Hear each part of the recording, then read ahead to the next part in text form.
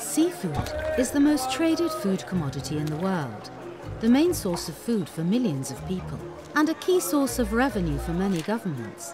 Small-scale fisheries source well over half the world's supply of fish, in some countries as much as 70%. Yet these fisheries are still not on the radar of people making policy decisions. It's time we included them in the bigger picture. What if we knew how many women and men were employed in small-scale fisheries? How much fish they caught and how much they processed? And how much a country relied on them for feeding the population? What if this information became part of how we measured our national wealth?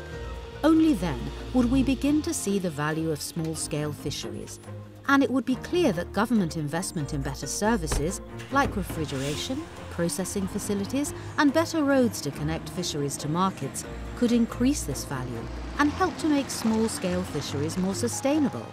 The bottom line is, this won't just be helping fishing communities to make better lives for themselves, it will be helping our ocean and our planet to thrive.